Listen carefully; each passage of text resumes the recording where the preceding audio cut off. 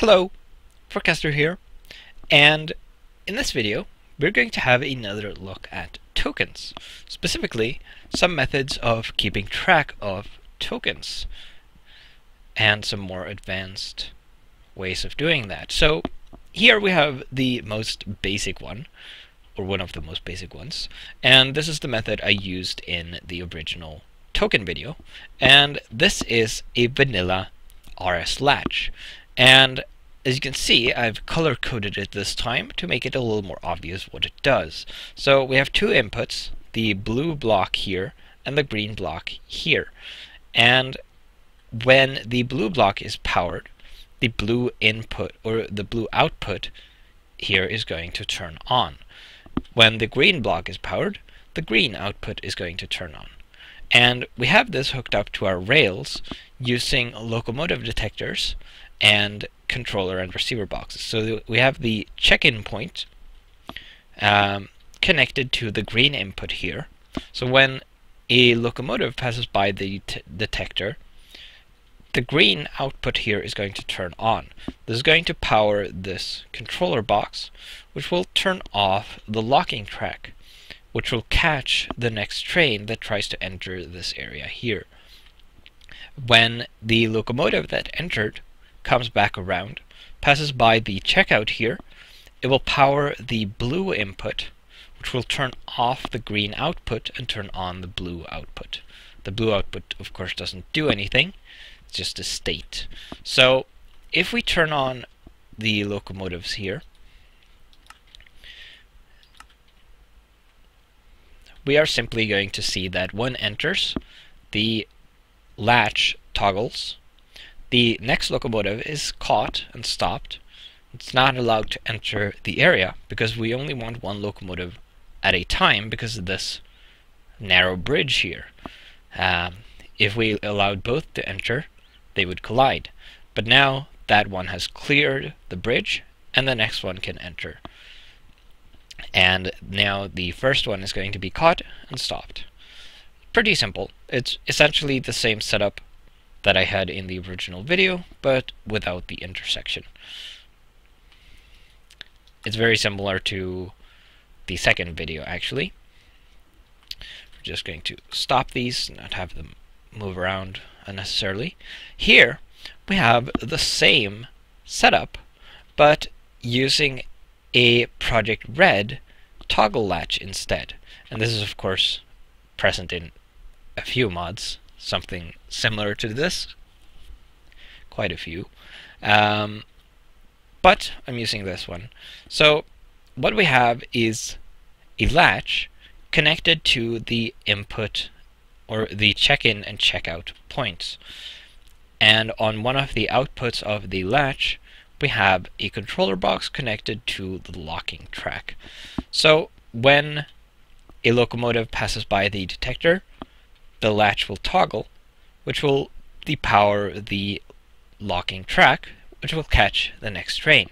Now, a difference between one of these toggle latches and the RS latch over there is that this has a combined input for the checkout and check-in, while that latch has a separate input. So if say two locomotives pass by the detector after each other without checking in first, nothing is going to happen because the output will toggle over once, no matter how many times the input is powered. Here, when either of these power, the latch will toggle. So if the token is now in, it is available.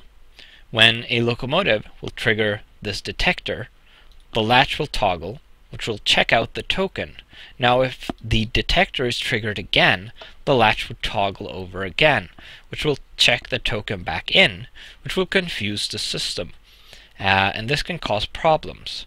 That's why I would recommend using a latch like this one, which where this can't happen.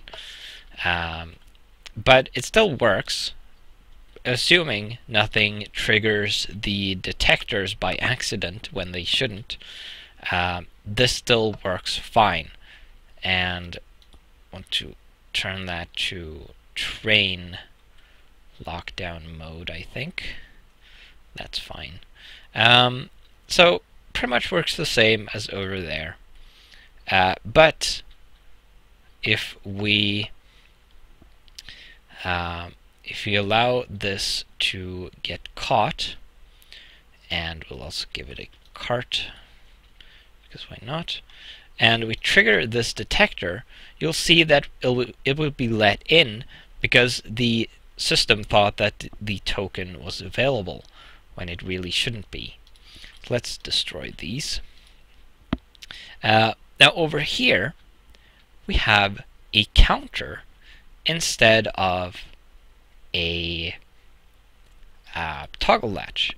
Now this is accident proof, much like the RS latch, because we have a separate input for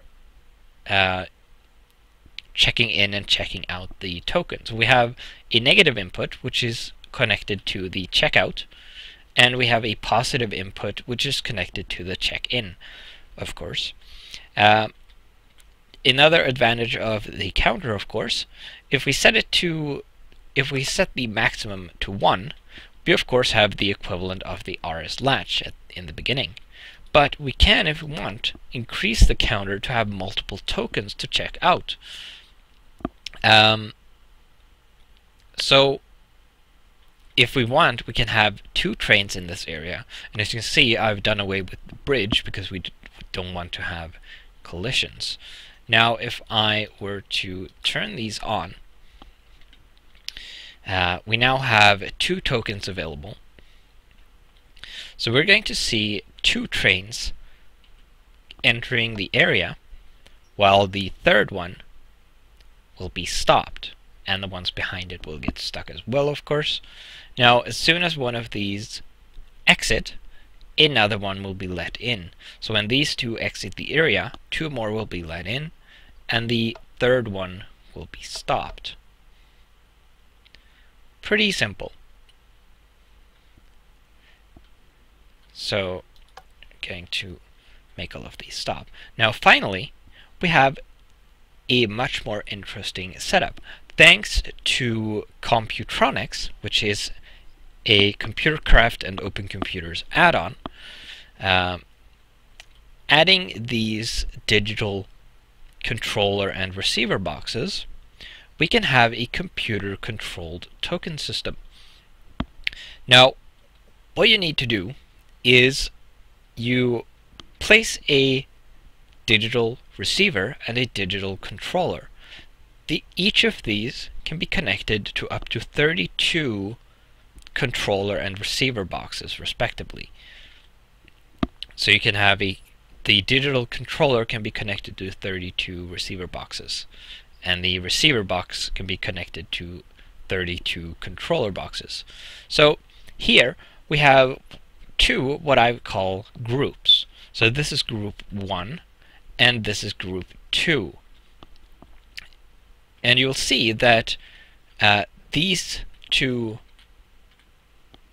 controller boxes here, linked to the detectors, are connected to this digital receiver box here.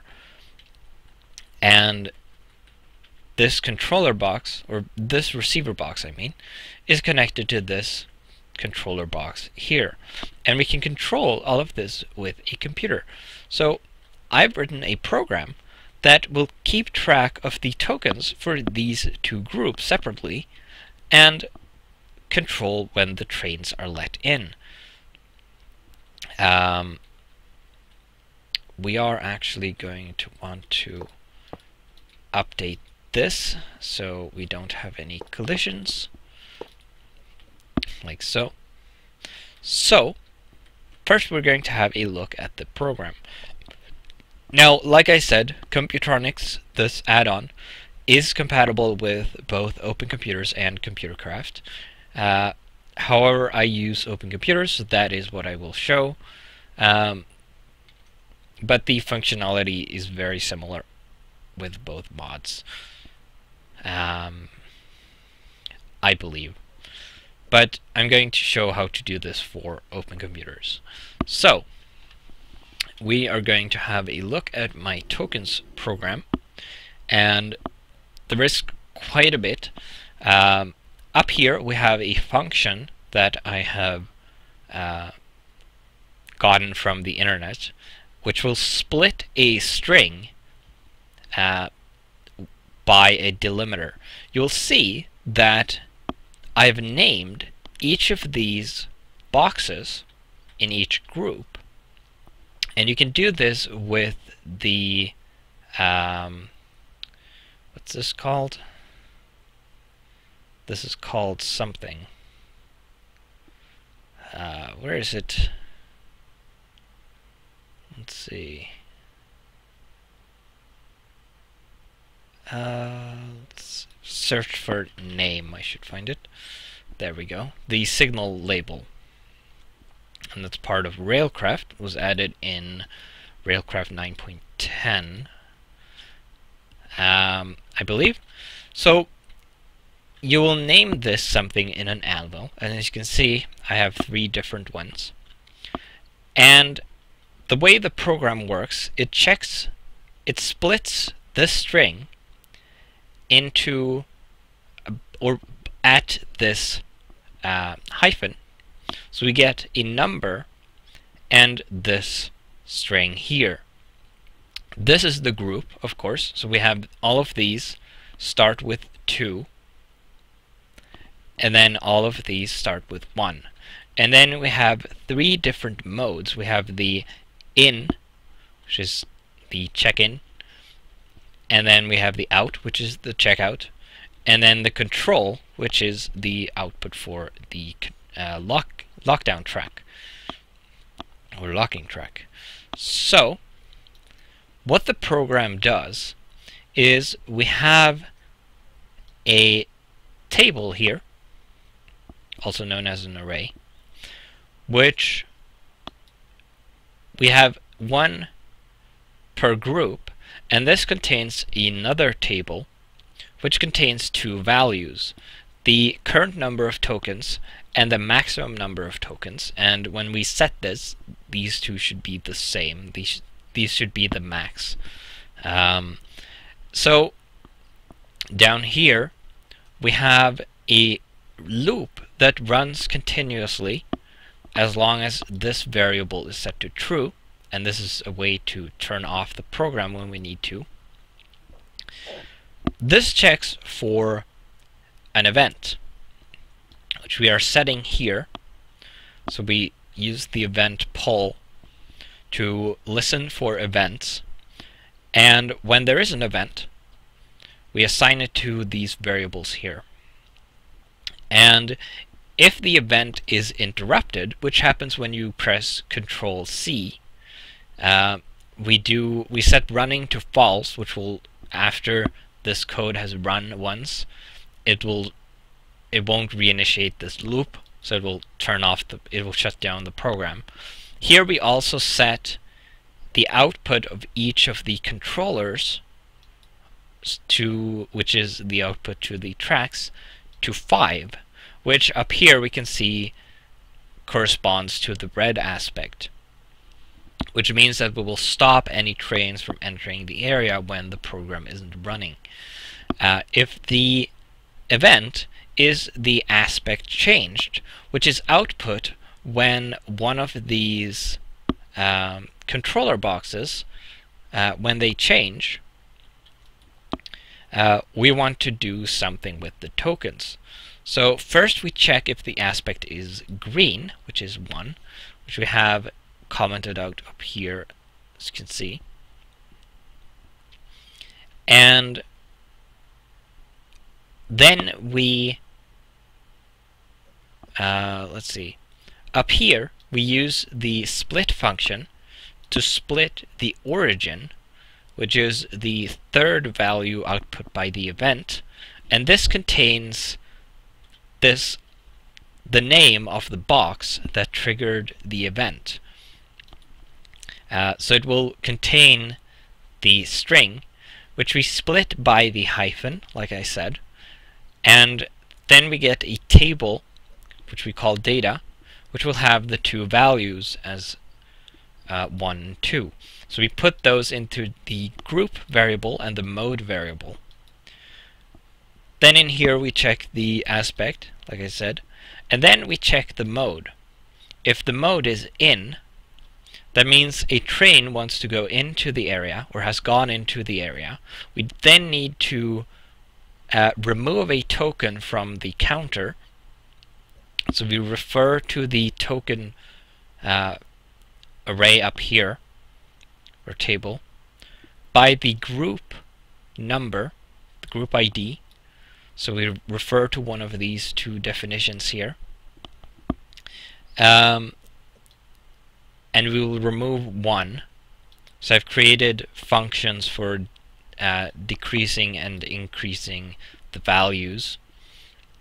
And then we put that back into the place where we put it, or took it. And then we output some data so we can see what's going on the screen. If the mode is out, we do the opposite. That means a train has left the area, and we want to add a token back. We also check if there are tokens available and that the current token value is less than the maximum before we add or remove anything. Then at the end here, we want to check if there are no tokens available when the value is 0. We are going to want to set the output for that group to red, which will turn off the locking track. Otherwise, if there are more than 0 tokens available, we want to set it to green, because that means that another train will be allowed to enter. And that's pretty much it. So also we have a short loop here, which loops through each of the groups and turns on the locking tracks again. Because as you saw down here, when we turn off the program, we turn off all of the locking tracks. So when we run the program again, we want them to turn back on. Otherwise, nothing is going to happen. So that's the program. So if I run this by typing in the name of the program there, we can now see that things have started happening. Now, group 1 has 3 tokens available, or should. Oh, I have not replaced these with locomotive detectors here. That's bad.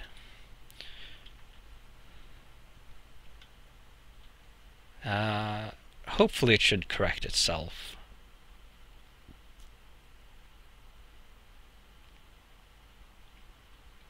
Yes. Right.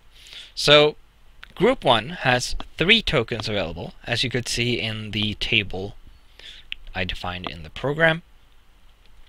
So it's letting 3 locomotives in at a time. Group 2 has 2 tokens to hand out, so it is letting 2 locomotives in at a time.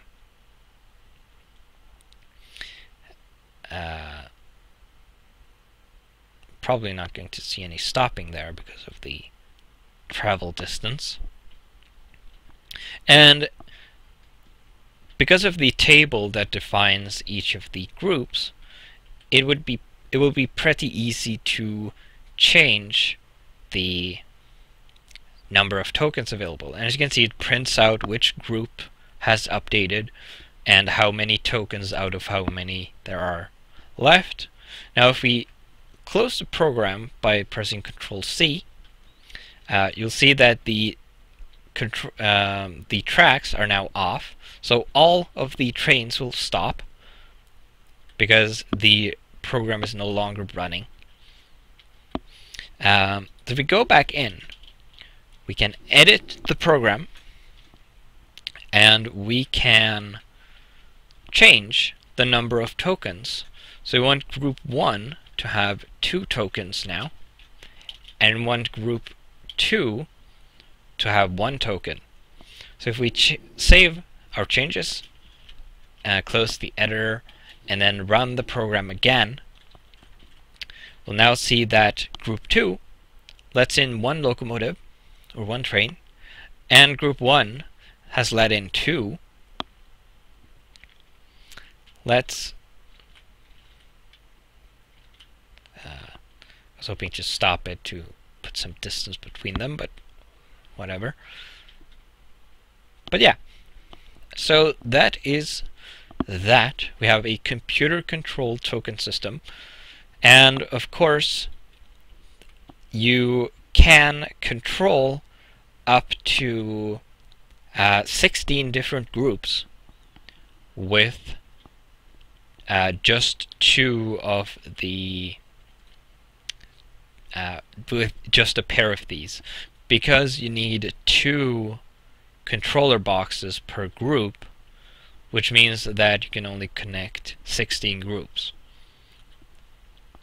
Then you would have to add another digital receiver box, which is fine.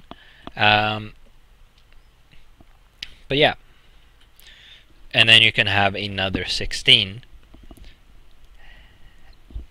And this, of course, you only need 1 receiver box, so you will be able to control 32 groups with a single digital controller box.